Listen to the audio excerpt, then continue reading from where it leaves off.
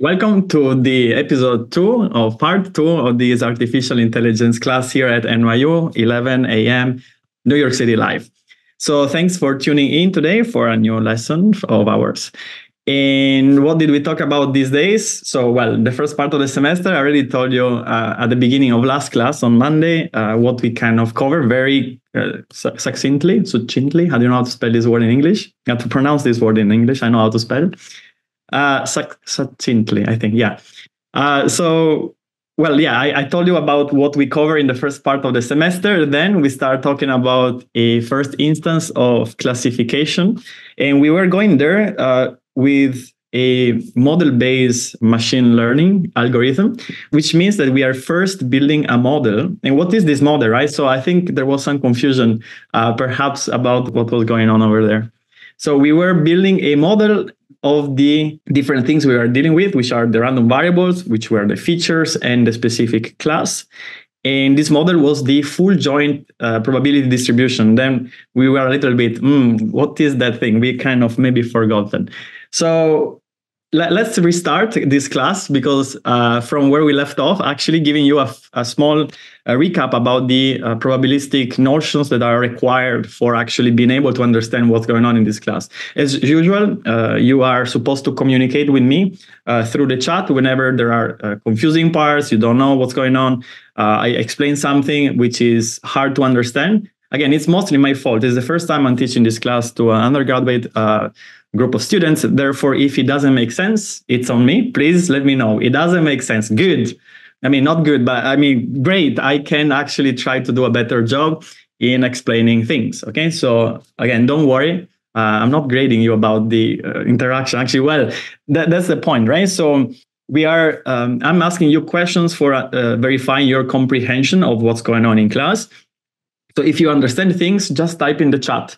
We'll see who interacts, who doesn't interact. And that feedback is very helpful for me to give you a better lesson that is tailored to your necessity, your needs. And also, moreover, we might use this interaction as also like a tool to round up your grades at the end of the semester. Again, someone was asking how much it's worth it. Well, if you've been interacting with me a lot of times and answering the correct things, not the last person answering, but it's easier for us to bump up some grade in case it is required or necessary. So as I told you before, let me recap a little bit these probability things because, don't write private messages because I get very confused in the, unless you're earning, you can write private messages. Students, please don't write private messages. Let's figure out how this probability works once and for all, okay? Again, if you don't know what's going on, ask.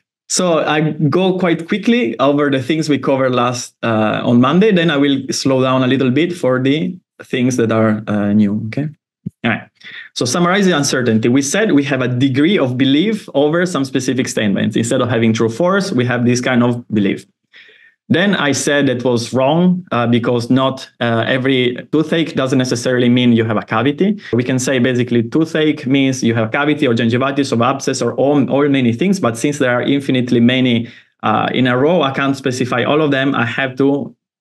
So it's going to be a wrong rule as well, right? Unless I specify all of them, which is not possible. We can flip the thing. I can possibly say a cavity means I have a toothache. No, it doesn't mean that. Is also wrong, right? Cavities don't have to mean you have a toothache. And so we introduce this, again, belief of over this cavity, which is a lowercase statement, which is a proposition. So what is the likelihood? What is the degree of belief that I have a cavity? And we said 0.2, okay? So we're going to figure out where this thing comes from right now. And then I said the lowercase cavity means that the uppercase variable, you can see this at the bottom of the screen, equal true. And then if I have the negation in front, that means the uppercase random variable, it's set to false. And then we ask the following question. Now, given that I have partial knowledge, I know it hurts. What is my degree of belief that I have a cavity? Well, now it went up, right? It makes sense, I hope. We covered this already, so I'm just going quickly through. Then I went through a list of English statements that I just went through, and I thought they were, they had some meaning with them, but then I guess the semantics got lost in the way I presented. And so let's actually figure out what this slide means with some mathematics, okay? So start the lesson today. Recap of discrete distribution of probabilities. What's going on? Because we need this for the naive Bayes and classification. So every time you don't know what's going on, tell me so I can create new slides. Finally, we start. Full joint probability mass distribution. So what is this thing? So I have a mass that I distribute it in different locations. In this specific case, I will have a box which has 2 by 2 by 2 entries. It has buckets, okay? Which is going to be, again, this probability over the 3 discrete Boolean random variables, toothache, cavity, and catches, meaning if the probe of the dentist catches in one of my teeth, right? So if it catches, it's likely it found something to catch on, which is likely to be a cavity, okay? We don't know if it catches, so that's why it's a random variable. All right, let's figure out. This is the table, right? A bunch of numbers. You can think about the whole set of, the whole mass is 1 kilo. The first entry here is gonna be 180 grams. This is 12 grams. You have 16 grams, 64 grams, 72, 144, 8 grams, and half kilo, more or less here. And so if you sum all these grams together, you get your 1 kilogram. Okay. So we're going to be starting with the first definition, how this stuff, this probability work, okay? So on the bottom side of the screen in gray, you see the following. So the probability of a given proposition is going to be given to us by adding the probability mass, so all these grams, for all the words that are compatible with the specific proposition, okay?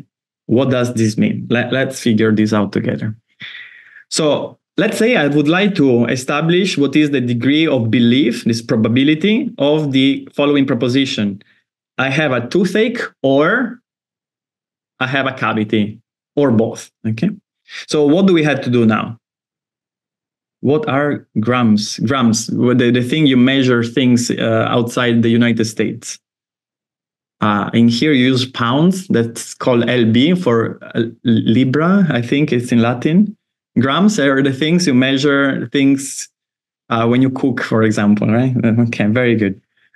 All right, sweet. So here I was talking about the fact that we have to figure out what is the degree of belief of the proposition toothache or cavity. So let's do this together. We have to add up all the weight associated to the compatible words. So what does this mean?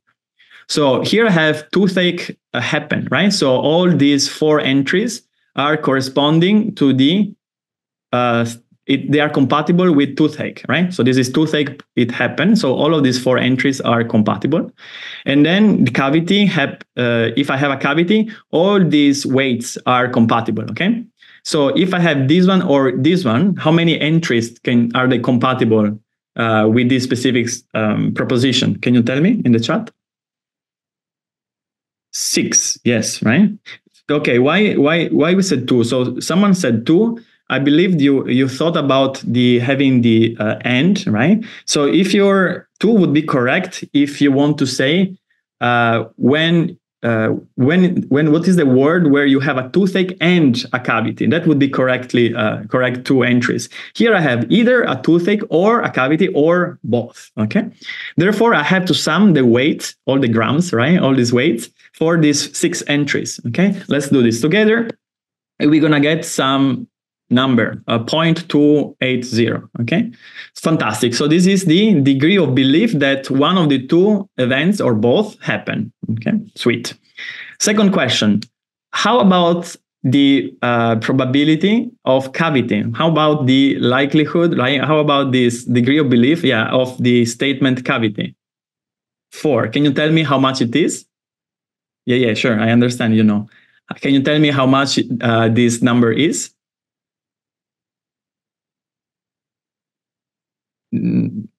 Oh, where did we see that number before? Can you tell me where we saw that number before? At the top row, yeah. Yeah, sure. Where did we see? Hold on. We saw this number here, right?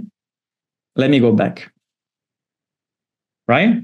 Here, the second last line on the slide. At the periodic dentist checkup, I have this degree of belief that is 0.2. So we actually figure out where that first number comes from. I will ask you afterwards, what else would you like to compute, right? Now maybe you understand what's going on. All right, so let me give you some more formal definition here about what we just did. So we're going to be talking about marginalization now. What is this marginalization? So this is the following definition. So if I'd like to compute the degree of belief, this probability over a set of random variable, bold capital Y, right? So it's bold because it's a vector, meaning there are multiple, it's a set of multiple random variables.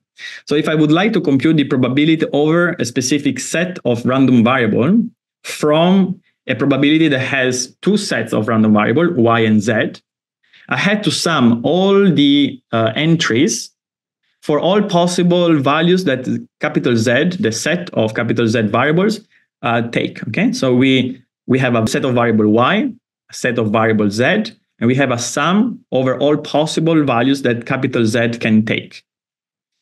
Sweet. So in this case, let's compute this probability for the set Y just being the cavity itself. So it's just a single random variable. And then the Z being the tuple, catch, and toothache. Okay. So how do we do this? We said that we're going to be summing the probability over random variables, no longer the preposition. Remember, there's a capital letter here. So we have to sum this first entry, the second entry, the third entry here, and the fourth entry. So we sum all possible combination of catch and toothache. So the first one, the blue one, would be it catches and I have a toothache. The second combination would be I have a toothache but it doesn't catch. Then I have it catches but I don't have a toothache, and then I have it doesn't catch and I don't have a toothache. So there are four possible combinations, of course, two binary values, right? You have four possible combinations. So if you sum all these four vectors, you're going to be getting the final vector, which is 0.2 and 0.8, which is the probability of the random variable cavity with a capital C. Okay, and we write this to the extreme right of the table, on the margin of the table. That's why it's called marginal. This one is going to be giving us the probability of the random variable cavity. And again, you get it by summing over all the entries. And this is, again, the number you got before. And then you can actually see this is a probability because it sums to 1. Okay. All right. So let me back off to the previous slide again. So this was the first entry. Here we figure out the probability of a is 0.2 only for cavity, right? So what I was showing you before here, this is P lowercase cavity, okay? So this statement here means the probability for the random variable capital cavity is equal to true, right? So the lowercase variable, it's the preposition that the uppercase random variable, it's equal to true. Does it make sense, Nashra? 0.8 is the probability of not getting a cavity, okay? Here, let me show you again. So capital C cavity has two entries, right? The first one would be cavity true on the left-hand side, and the second entry is associated to probability for not having a cavity. Okay, good. Can you explain again what the capitalized Y mean again? Capital bold Y and capital bold Z are set of variables, okay? In this specific case, my set of variable, random variable is going to be just cavity, and its set of random variable Z is going to be catch and toothache. Here we said that the full joint probability is a probability over 3 entries, toothache, cavity, and catch. Now I'd like to split these 3 entries in 2 sets. I take on one side cavity, and the other side I group toothache and catch. Okay, so capital Y, capital bold Y, and capital bold Z are set of random variable. And here we were concerned with the computation of the probability over just one of the 2 items. Okay, so probability of an uppercase letter is a vector, yes, and the lowercase letter is a number, correct. So over here, probability of capital cavity is a random variable. It can be either true, and so you're going to have 0.2, it's a scalar, or it can be false, you have a scalar, right? So if you write down P of cavity, you have 0.2. P of not cavity, lowercase, right? You have 0.8. If you write P of capital cavity, then you get the vector of both entries. Good? We got it? Yes, no, not you. I was talking to Wei. Wei, okay. All right, fine. Okay, sure. You're welcome. What does catch mean? You have a probe. The dentist has a probe. It tries to try all the teeth and it catches, okay? And the dentist tool, right? It catches or doesn't catch. Do you catch? So the other thing I wanted to show you was the following here. So now we have this probability, which is called a prior. It's a prior probability over the having a cavity. What would you like now to know? So let's say, oh, it hurts, right? We would like to see how we refine our belief given that it hurts, okay? Are we understanding what's going on? Yes, no? Yes, good.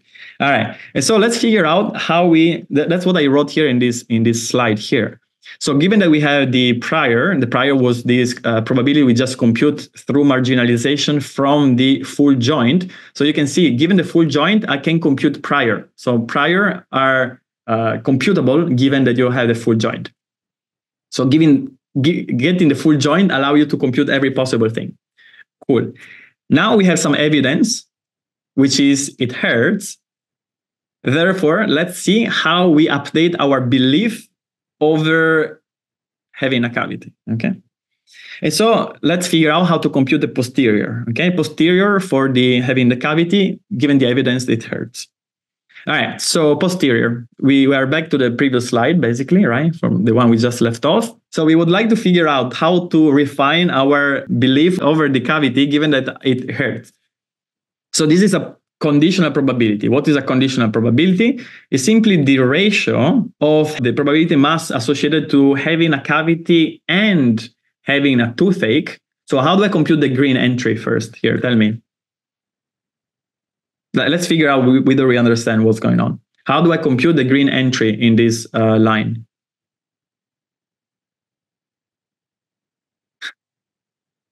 From 2 slides ago. How did we say we compute probabilities over 2 values? Okay. So 108 grams and 12 grams, right? Very good. Okay.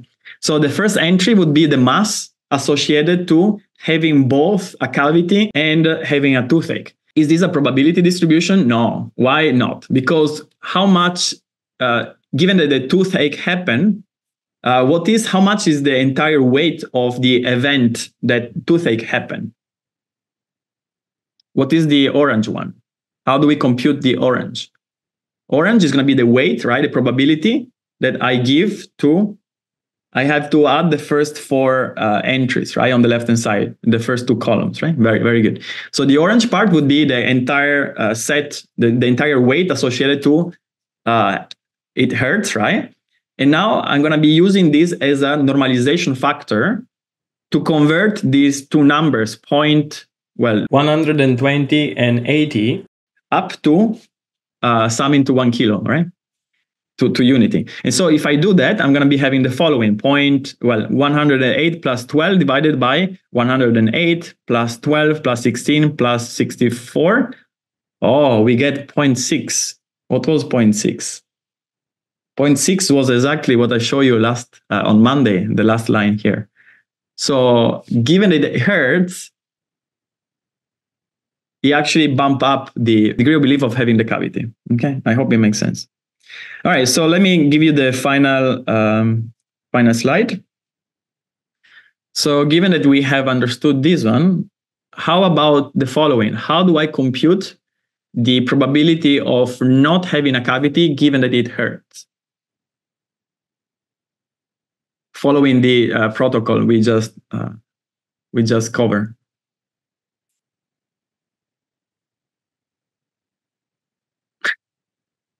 Right, 16 plus 64, right, divided by the overall mass there, right? Sweet. And so this would be, again, the two not probability because they don't sum to one. The two entries divided by the actual event that happened. Okay, very good. Otherwise, you can also do another one. You can also do 1 minus 0.6. You get 0.4. Okay, otherwise there are two options. They are equivalent, right? You can figure out yourself why. Okay, so finally, the last slide. What's happening here? All right, this is actually interesting. So some of you might have noticed the following. So we can say that the probability of the random variable cavity, right? So there's going to be a vector.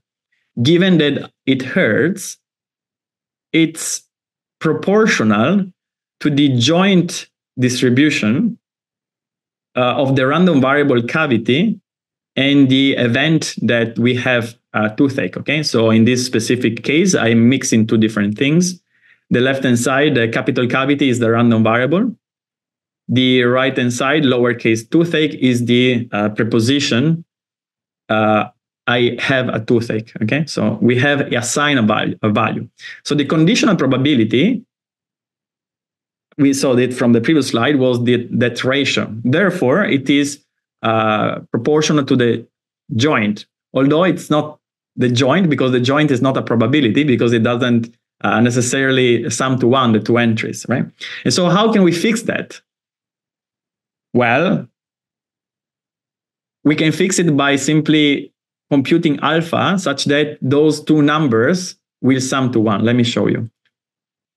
So how do I compute this thing, right? So first of all, I'm going to be summing the two entries for it catches or it doesn't catch.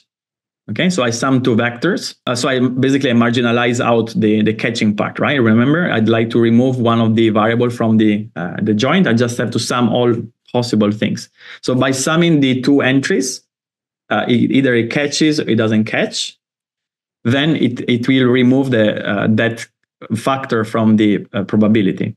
And so if I sum these two numbers, I'm going to get something like 120 and 80, which I still had to rescale such that the sum of the two entries gives me the 1 kilo. Okay.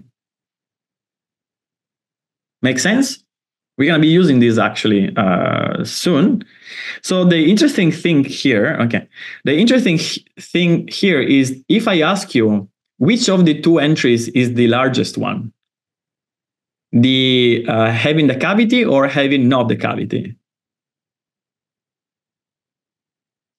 So if you have the conditional probability, given that you have the toothache, you can just tell me, oh, the first argument, like 0.6 is larger than 0.4. But you don't need to actually compute, the normalization factor in order to figure out that the first entry is larger than the second entry. As long as you have the joint here, right, the unnormalized conditional, which is again just the joint, you can automatically tell me 120 is larger than 80. Okay, so you don't need to actually figure out how much alpha is. If the question is more likely that I have a cavity or I don't have a cavity, given that I have a toothache, right? So the question that I just asked you, whether you have or not the cavity, given that it hurts, it doesn't actually require to compute the conditional probability, nor to compute the normalization factor, because those two numbers are going to be in the same ratio anyway, right? So you can automatically just use the joint that we obtain, well, the marginal in this case, that we obtain by summing out the variables that we don't care, and then we figure out which of the two entries are the largest. Okay, let me see. There was a question here. I don't understand how we came to the conclusion of adding the catches. Okay, so here I just show you before. If I would like to remove something, okay, I just have to sum over all possible values that something takes. Okay, in this specific case, I understand I skip a few steps. Yes, in this specific case, I have the three variables would be cavity, toothache, and catch. Z would be catch, and then Y would be cavity and toothache. If I would like to remove the catch, then I have to sum up all possible value, right? I have to sum up all possible value catch takes, which is either it catches or it doesn't catch. That's why to marginalize out the catching factor, I will have to sum the vector associated to having a toothache and it catches, and the vector of having a toothache and it doesn't catch. Why to entry? Because I don't check for the preposition, I check for the random variable. Let me see whether the student is satisfied.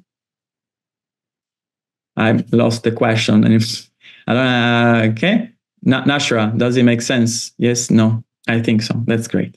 Anyway, I will share the slides after class. You can go over it again. Once again, chapter number 12 of our textbook, it's really good. I really recommend checking it out. Again, the notation is slightly different. I try to be as close as possible. There are many questions here. Why do we need alpha here? Alpha is needed because we said in the previous slide that the conditional probability is given to you by the ratio of the joint and the basically probability of observing a specific event, right? So these two things, left side, right side, are not the same thing. If I remove this number from the bottom, then I have to write here a multiplier, right? Which is basically acting as the probability on the bottom, well, 1 over probability. This probability here, the probability of the event of having a toothache, acts as a normalization factor that allows us to get the joint over here, over cavity, to sum to 1, okay? Okay, so actually A equal 1 over P toothache, right? Alpha is on the numerator, P toothache is at the denominator. We don't use alpha to compute P toothache because we don't care about what is the probability you got a toothache. You got a toothache, it hurts. There is no more belief. It happened, right? Given that it happened, now I have to basically partition my whole space, my whole table. I chunk out everything here, right? So everything on the right-hand side, I have to remove because the event toothache happened. Therefore, the mass that was spread 1 kilogram that was spread across the entire table now is going to be redistributed over the remainder. So if it was 1 kilo over the entire table, now I remove the right-hand side. It has to be again 1 kilo over the possible random event because probabilities have to sum to 1 kilogram, right? If you want. Again, I hope that I'm not confusing you with these grams and kilograms. Oh, I think so. Why do we need alpha? I already told you. How do you get the jump from alpha? Okay, fine. Let me get the last one. So here, I have to figure out, since this is a probability of a random variable, a probability of a random variable has to sum to 1. 120 plus 80 doesn't sum to 1, right? It sums to 200. Therefore, 0.2, right? Therefore, alpha needs to be 5, right? 2, 4, 6, 10, right? Make sense? Who asked this question? Where is it? Alpha equal 5. Yes, that's correct. Right, but alpha doesn't. I don't care about alpha. The point was the following, right? So my question, I repeat the question because that's relevant for the actual classification task. Given that you have the joint, right, this over here in the angular brackets, if I ask you, given that it hurts, do you think you have a cavity or not? Can you answer this question? Given the unnormalized probability, right? Given the joint, yes, you can, because there is more weight. There are 120 grams on the case that you on the belief of having a cavity weighs 120 grams versus not having a cavity that weighs 80 grams. So you are more of the idea that you have a cavity, right? You don't need to. If you don't need the exact probability number, just either you have it or you don't. If you had to make a choice, right? You can make the choice. Which one is the largest? even though they are not normalized, right? Normalization doesn't change which one is the largest. You multiply everything by a number that is larger than 1, it bumps up everything, right? Okay. Higher chance of having a cavity than not if it hurts. Correct. And this is true regardless of the fact that these are probabilities or unnormalized probabilities. That's the whole point. Just to make probabilities, that's correct. The ratio is the same. Correct. All right, done. Let me just quickly go as well through this one, just quickly, such that we can move forward. So Bayes' rule, we said, it states the fact that you can flip the causal direction to the diagnostic direction. And then I wrote this the definition. So given that you have the cause, you might have some effects, right? And then you would like to figure out, so that's basically the cause is, I don't know, you got the flu, the effect, you have a fever. But then the other way, the diagnostic direction is that, oh, I have a fever. What caused the fever, right? That's the diagnostic, figure out the other way around. And the interesting thing is that the two conditional probabilities are actually related by this equation. And the last line is what I just showed you, this marginalization, right? If you multiply these two things together, you have effect and cause. And then the second one is going to be effect and not cause. You sum up the two things, you're going to get just the P of effect. Why did I express these two joint as the multiplication? Because it's likely that you have access to this number rather than the joint number, okay? And then finally, last slide, just we said that the naive assumption for Bayes is just that all the effects are independent given we observe the cause, okay? And so here I showed this one in a mathematical sense. And then actually here I improved the formulation. So if you have this joint over 3 random variable, the cause, effect 1, effect 2, I can put a bar on the left-hand side here, and I put E2 and C on the right-hand side. And then I multiply by these two things, right? So if you multiply these two together, you're going to get back the joint. And then you take this joint here, you can split this joint again, you put a bar here, you multiply the probability of the thing that goes to the right-hand side. You see? You put a bar, two things on the right, and the two things on the right pop out. I put a bar here, the thing on the right pops out, right? So this is how this chain rule works for probabilities. And naive Bayes simply says this effect, you can remove it. The probability of the effect 1 is independent of the effect 2, given that you observed the actual cause. Again, that's all naive Bayes says. Okay, so let's get back now to where we left off in our quest for learning about classification with naive Bayes.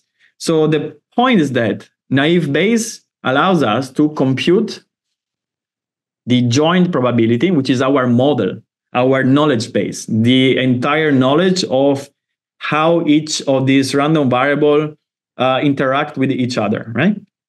So given that we have this full joint probability mass distribution, therefore we can compute everything. As I just showed you, can compute marginal, you can compute conditional, you can compute any possible question. One question of which is going to be the one I just asked you before.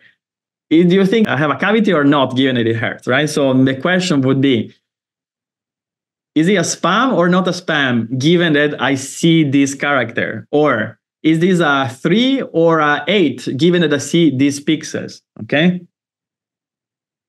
And so if I had to make a decision over a conditional probability, as I just showed you in the previous slide, you don't necessarily need to compute the conditional probability. You don't only need to compute the joint. Because you can tell, again, which one is the highest one, even before the normalization. You don't need to normalize to tell me which one is the highest. Okay, let's see. So this requires all events to be independent, right? So we have no events, we have effects given the cause, okay? So naive Bayes says the following. He assumes conditional independence given that you observe the cause, okay? Given independence of the effect. This is an assumption. So if you If you believe this is true, then I can simplify this chain rule by removing all the effects from the right-hand side of the conditional bar. Okay? Is this true? Well, not necessarily. Does it work? Somehow it works for some simple cases.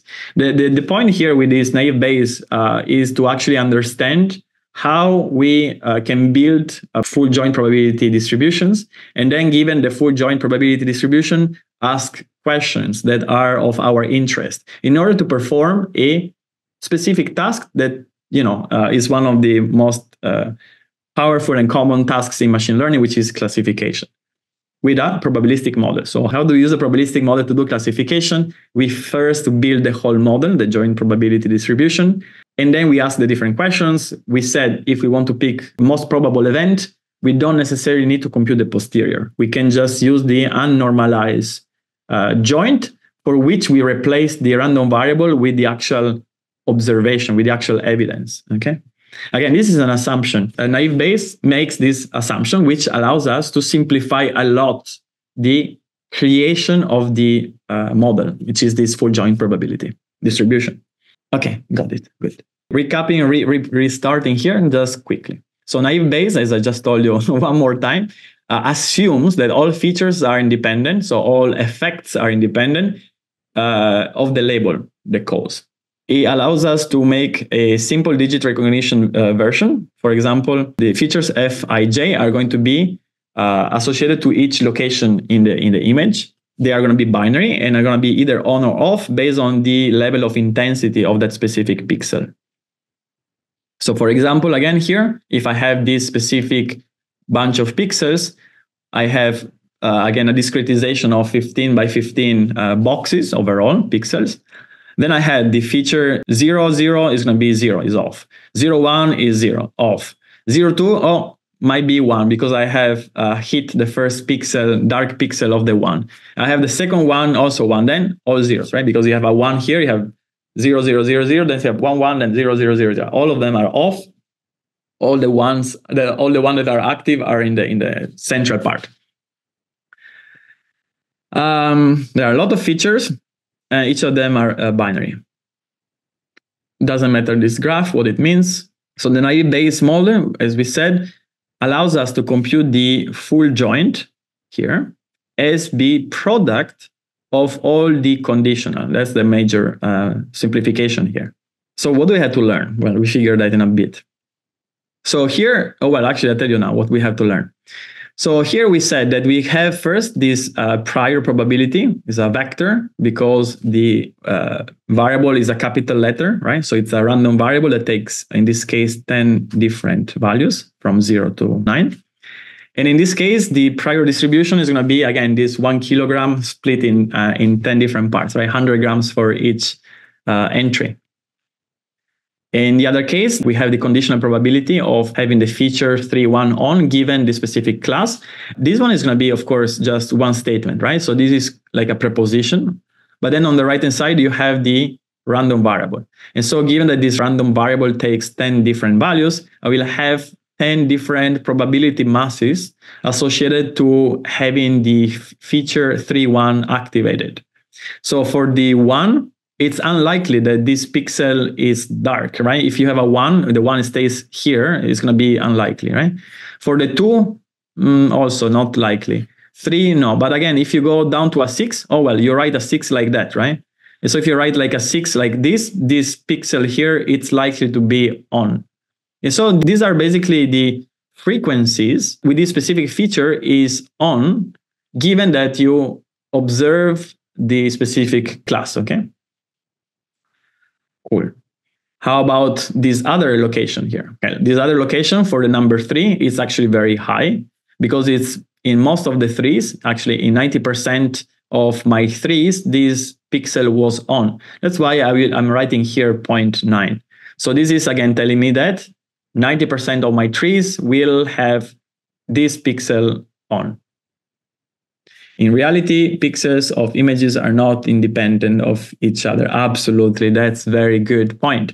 So all you see here in this slide is so only for making you understand how this probabilistic modeling works. The process of doing the thing. Does it actually work? No. That's why we're going to be covering a convolutional neural network in a few weeks. Okay, and there we actually exploit the probability of neighboring pixels. Okay, so we'll see how to do that, and you'll also have the programming assignment number 4. You're going to be training a convolutional neural network to spell out the English word 3 for the number 3. Okay. So that's going to be programming assignment 4. You send a digit of a 3, like a picture of a 3, and then your neural network will have to spell out THREE. Okay, almost ready. That one is in preparation. Are these probabilities based on a set of samples? Yes.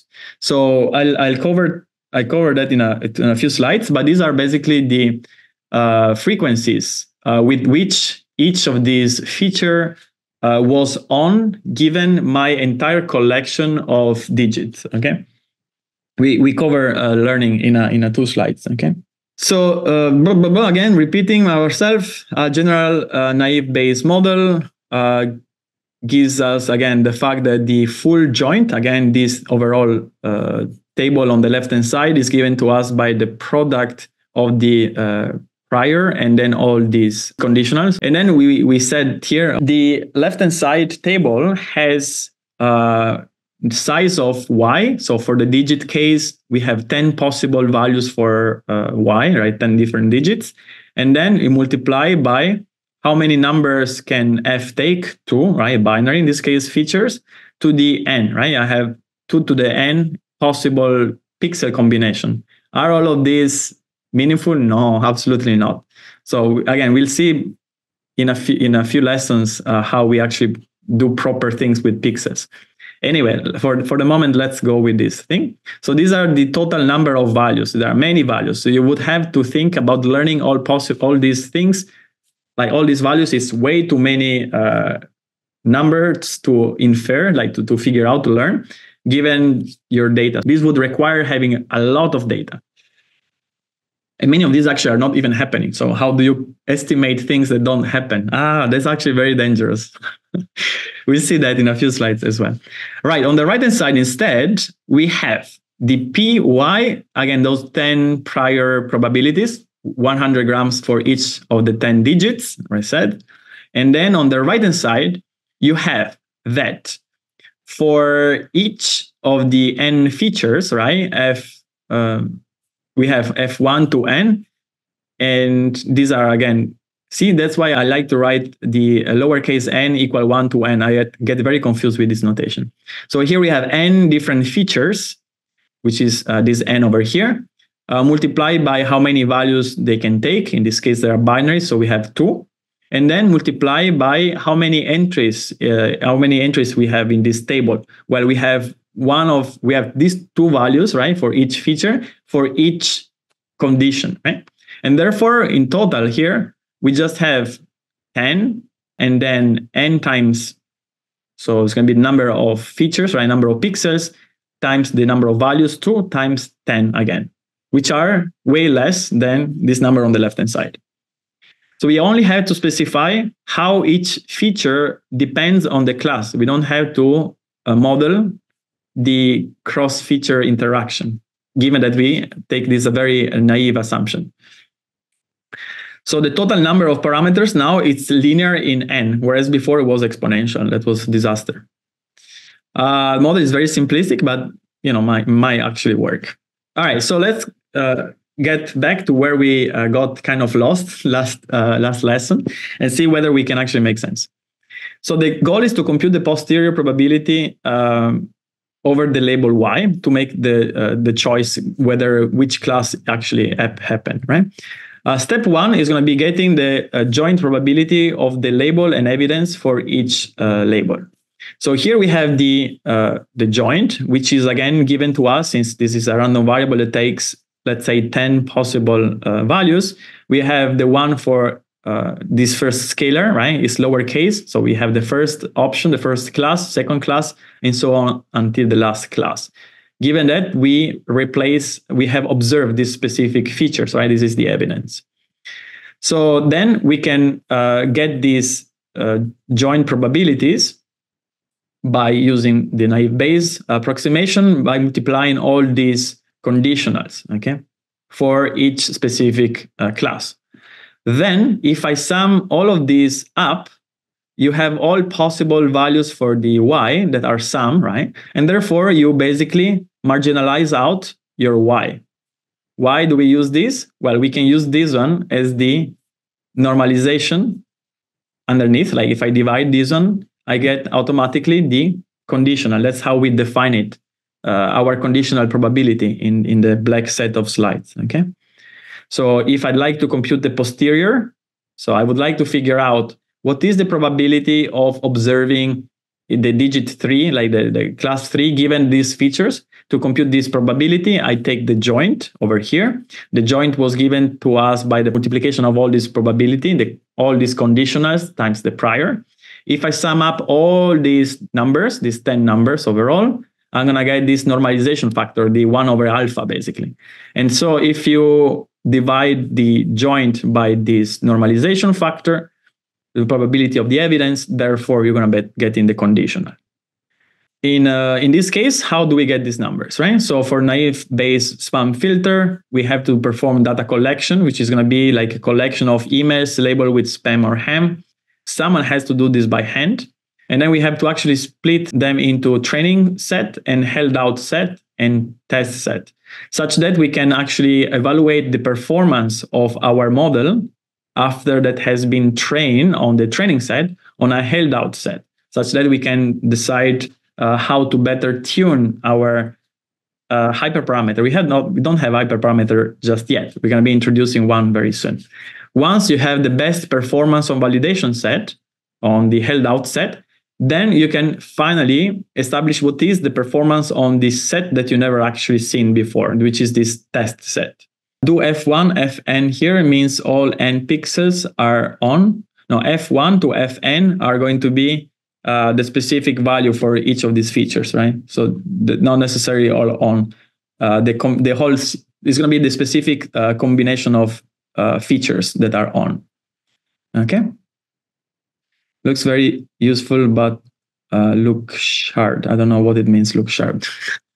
All right. So classifiers. We are going to be learning on the training set. We tune our algorithm on the held out set. We're going to be finally evaluating on the test set, but we cannot touch the system given this knowledge. Right? Otherwise, you pollute your model. All right. So how does it work for text instead? So we're going to be using the bag of word approach. In this case, we have, again, this email such that each word is going to be like represented here with a WI. Capital W is going to be this random variable associated to the ith word in our email. How many variables are there? How many variables are there in my email? How can you tell me how many random variables I have given a specific email? Word count, that's correct. How many values each of these random variable can have? Number of unique words, possibly, yeah, but not.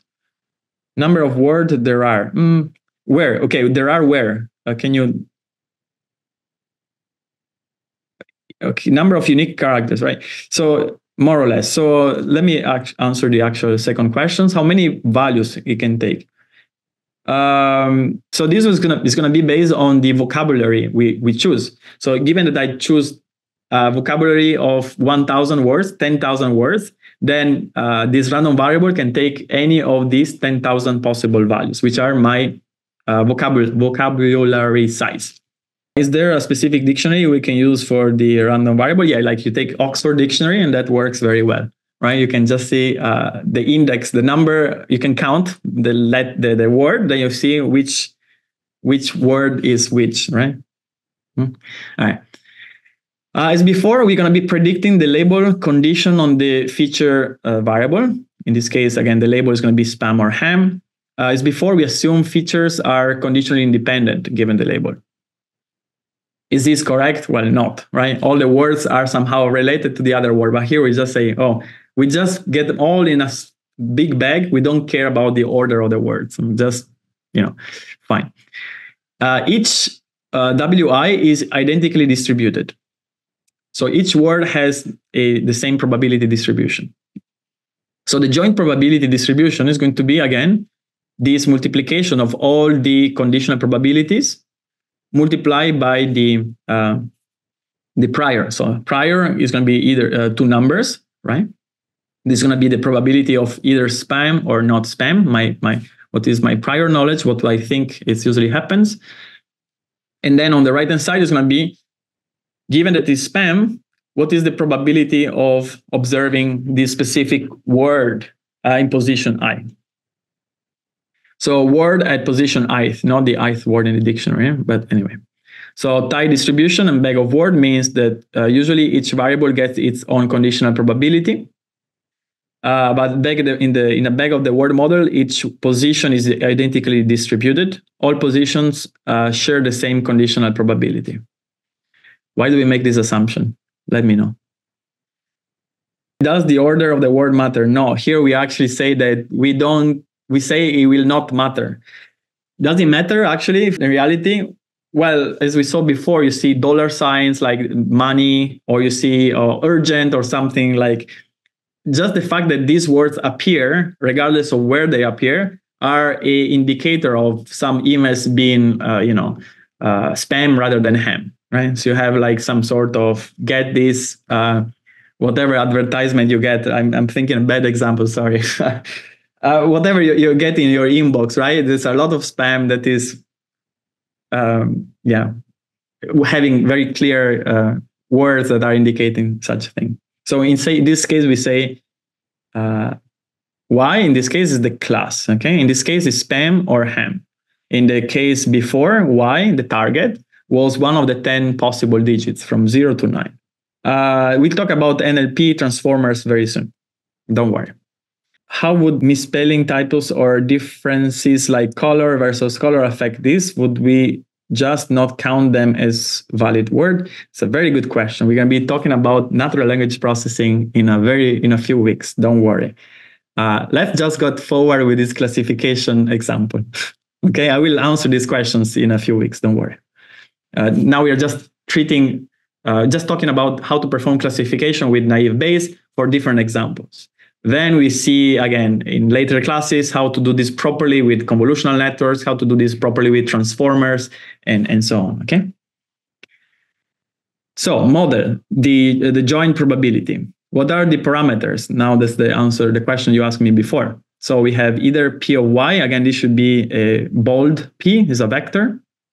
I forgot to update this. I have the probability of having the specific word given to be spam. Or I have here the probability of the word given that is ham, okay?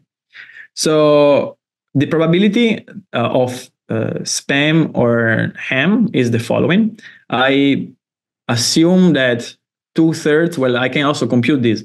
I can compute that 2/3 of my emails are good emails, 1/3 are actually spam. So these are my estimate for which of the two classes it's more likely to be. And now, what do you think are going to be the most probable words given for a spam mail? Well, whatever you're thinking, I guess it's not the following. So the most common words for spam are the, to, and, of, you, a, with, from. Wow, okay, very indicative of being a spam. How about the most common words for a ham? The, to, of, 2002, with, from, and, a. Wow, okay. This is very not maybe as expected. The only thing that is funny here, well, is the 2002. That's exactly when the data was collected, right? So that's where you get the 2002. All the other words are basically filling words that are very, very common in any email, right? So they are the most common words. They're not most common for a specific class. Okay, where are the important words? Well, down the table, right?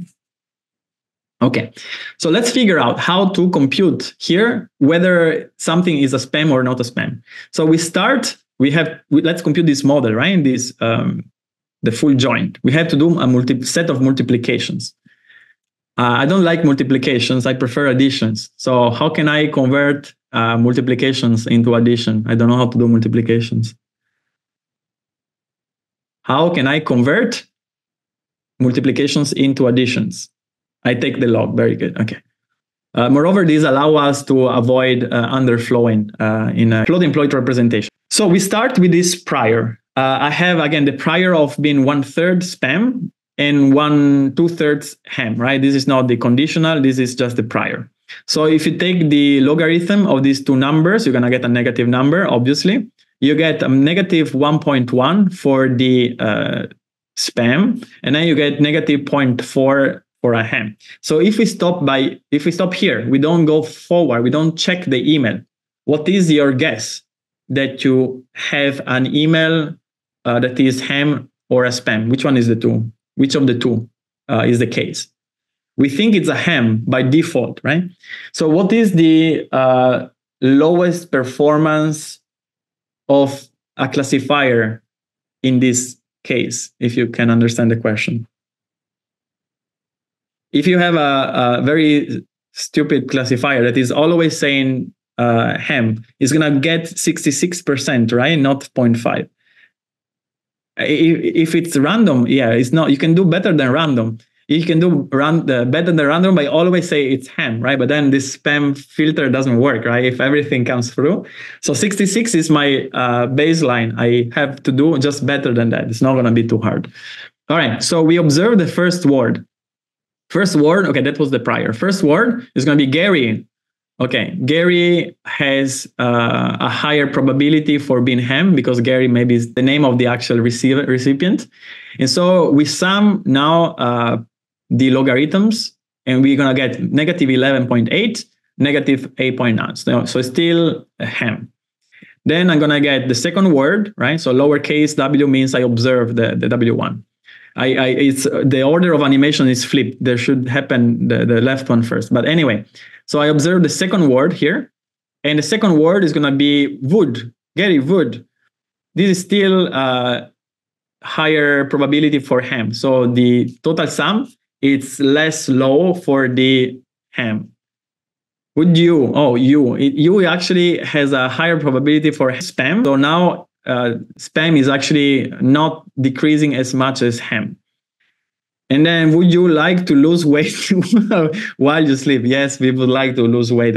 Anyway, so if you keep summing the conditional probabilities, you have now that the final log joint, it's negative 66 for spam and negative 80.5 for ham. So what is our classifier going to tell us? It's spam, right? It's spam because it has a higher log probability. Okay.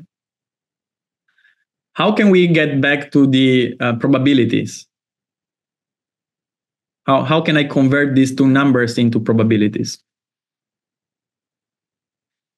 So I take the exponent, and then what happens if I take the exponent? So let's do this maybe together, right? Let's do this. So let me do conda activate book. And then I do IPython, and I do pylab. Okay. Okay. So here we have a terminal, and we have the two numbers, negative 76 and negative 80.5. Okay. So here we have our two numbers. Our log p, well, log joint, right? Log joint equal array of these two things, right? Negative 76 and negative 80.5. All right, let's see, log joint. Okay, works. So if I take the exponential of this log joint, we have these two numbers here, which are very tiny. Okay, so these are not probabilities. How do we get probabilities? Well, we have to normalize this thing, right? And so we can do exponential of log joint divided by the sum of the exponential, right, of the log joint, right? If these are probability, they had to sum to 1. So I get the exponentiated thing. I sum the two components, the two exponential, and I divide my exponentiated log probabilities by the thing. And so here we have 99%. Yes, okay, very good, Edison. I'll get in there. So I'm getting 99% for spam, and 0.01 for ham. But then, as Edison pointed out, this is actually leading to underflow, right? I mean, this can create very big issues. You see this big number? Well, this big negative number. So what is the proper way of doing this? I explain to you next time, but I just show you. Let's do import torch, okay? We'll figure out in soon what this stuff does. So let's call this one for now. Soft argmax is my function that unfortunately is misspelled in torch, which is misspelled this way, okay? So soft argmax is the correct word. And so we have these two numbers here. We have the log joint. Instead of doing the array, I'm going to be doing something similar. Torch.answer. Okay, so if I type log joint, how do I go to the right? Oh, there you go, it works. Log joint is going to be the same number as we started. And now I'm going to be computing soft. I see, now I understand. Soft argmax of log joint. And then we had to say dimension -1. Oh, there we go. So we covered this in a few episodes in the future, don't worry. But then how, here I computed, I use this soft argmax, which is misspelled in Torch and everywhere else outside this course as softmax. And they forget to put the arg after the soft. So the soft argmax allows us to convert a bunch of unnormalized log probabilities into a probability vector, okay? And as you can see, if we sum these two entries together, right? If I do this dot sum, you're gonna get 1, okay? What is torch? What is the terminal? Again, we see this in the future. Just this is for giving you a little bit of, something in advance, okay? So we almost finished. So we got these numbers which were unnormalized log probability. Why are unnormalized? Because these are the joint, right? Log joint. It's not a probability. It's a log joint where we substituted the random variable for the values. To compute the actual probability, you still have to normalize. Do we need to normalize to tell me which one is the smaller number or larger number? No, right? Well, the less negative number. No, you don't need to, right? So you just need to sum numbers at this point. You don't have to. Why is -1? Yes, we cover, okay, -1 is a bug, okay? That -1 is a bug in the code. I'll tell you we'll cover Torch and all his bugs in the future lessons. For now, I can just tell you that the default dimension of the summation is in the wrong index. I tried to send a bug report, and then they're like, oh, we already shipped this, and everyone is consistently using our bugs. I'm like, okay, fine. So it wouldn't be back compatible if I patch the behavior, okay? For doing addition instead of multiplication, why do we turn them into logs in the first place? It's more computationally efficient. No, it is more, well, because you have double operations, so not more computationally efficient. The point is that if you keep multiplying by small numbers, you will start to sum the exponential in the floating point representation. If you think about floating point, you have the mantissa, and then you have the exponent, right? Every time you multiply, you actually are increasing those exponential, and then you can just go underneath the smallest number that is possibly representable with floating point representation. If you use logs are not going anywhere when you sum them. It takes forever for them to grow, okay? Well, we had too many questions. What's going on? How do we get the total spam for the first entry?